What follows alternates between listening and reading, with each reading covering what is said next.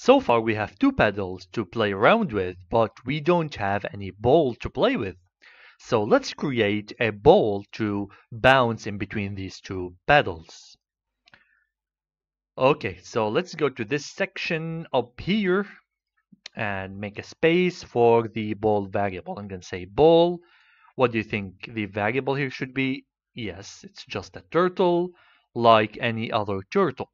But this turtle will be a little bit different in shape. So we're going to say ball.shape. Then the shape here is circle. Makes sense since this is a ball. And we need the color. So ball.color. Let's give it the green color. Okay. All right. Now let's do a pinup so that we don't draw the trace when we are relocating the ball. And let's set the ball at the center of the screen. So we'll say ball dot go to 0, 0. Now, what I would like to do here is to define what we call a dx. This will be the step of the ball when it is moving. Okay, so here I'm going to say ball.dx will equal to 0.1, okay, and ball.dy will equal to minus 0.1. We will see what those terms mean when we progress a little bit. But for now, let's define the change in x and change in y to be 0.1 and minus 0.1 respectively. Now let's try to see how the window looks like. Reset everything and rerun the program. And here we go. Here we have a ball right now that we actually can just go under it, but it does not move, it does not bounce, it does nothing.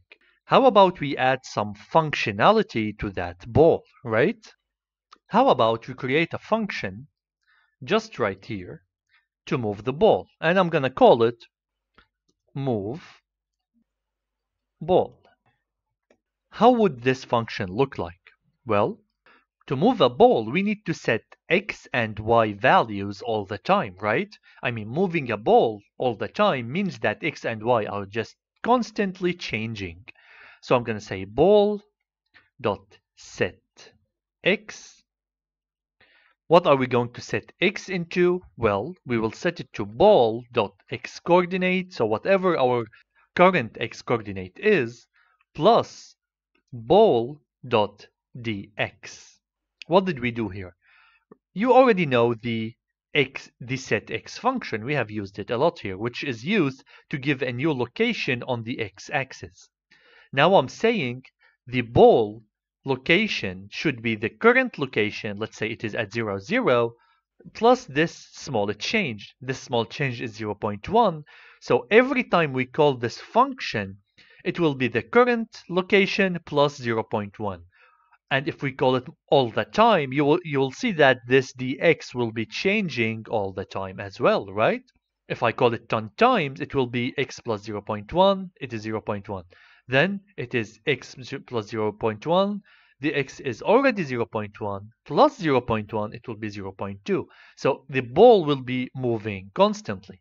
Now how about we set a y movement as well? So we'll say ball.set y, and then I'm going to say ball.y coordinate plus ball.dy. Does this make sense? The same thing, but we are moving the dy as well. Okay? Alright. It means that the dy will always be moving to the negative y-axis, and the ball will always be moving in the positive x-axis. Just initially, it will be like that. Now, how about we set some boundaries? Because without it, the ball will go out of the screen. But let's test this out. Maybe let me show you one step at a time how will the window look like. Close this and just rerun. You'll see that the ball is not moving at all. Why? Because we did not call this function yet. Where should we call this function? Well, I'm going to show you. All you need to do is just go to the while loop and say here, move ball. Okay, does this make sense? Move ball will be called all the time. It means that the ball x and y coordinates will change constantly because we are changing them every time we call this function. And we are calling it infinitely because we are in the infinite loop. Now the ball will not stop, but it will go out of the screen. Let's take a look together. We'll see that the ball is already went out of the screen and we cannot see it. Okay, so let's set the boundaries, and this will keep the ball bouncing inside the window. The boundaries will be left, up, down, and right. So we need just to set 4 boundaries. So let's do that. I'm going to say here x is equal to ball.x coordinate. So first I would like to see where is the ball right now. Then I want to check the boundaries. I'm going to store the x and the y in variables. So here ball.y coordinate is equal like this. Alright, so now we have the x and the y.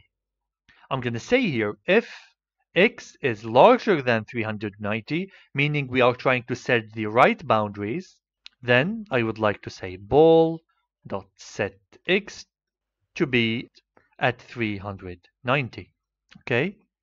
Then I would like to change the direction of the x-axis, because if the ball hits the boundary, we need it to bounce back. How can we do that? By changing this movement into a minus movement.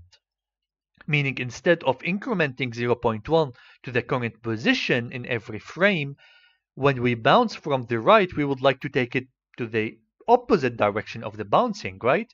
Meaning that it should be minus here. And this is what we will do. We're going to say ball.dx is equal to ball.dx multiplied by minus 1, right? This will change this whole positive dx into a negative dx, meaning the ball will bounce in the opposite direction. Okay, so this is the first boundary. Now let's set the second boundary, which is on the far left side. So if x is less than minus 390, what I would like to do is ball.set x minus 390, and we need to negate the direction, right? So we're going to say the same thing here. Whatever the ball direction is, just negate it to go in the other way. Negation happens only by multiplying by minus 1 all the time. If you are in the positive, you multiply by minus 1, you change everything to go to the negative. Okay, now let's set the upper boundary. So if y is larger than 290, then ball.set y will be 290, and then we need now to negate the ball.dy this time, right? Because when we hit the upper boundary, we would like to go down. Going down means that y need to be in the negative direction. So ball dy will equal to ball.dy multiplied by minus 1. Okay? And finally, we need to put the boundary on the bottom of the screen. So if y is less than minus 290, then ball.set y will be minus 290, and then we will negate again. So ball.set y equals to ball.set y multiplied by minus 1. Now the bouncing should happen, and the ball should never go out of boundaries. I'm gonna reset all of this and run again. Yeah, okay, we have a problem here. We said set y instead of dy, so this should be dy, and this should be dy. Okay, again, let's run it. And here we go. We can see now that the ball is just moving and bouncing around the corners. Now there is no collision detection in this program, meaning that we did not decide what happens when the rectangle hits the ball, but at least the ball is actually just moving around in the corners without any issues. It's not going out of the screen anymore. All we need to do right now is to design some collision detection to let the paddle hit the ball.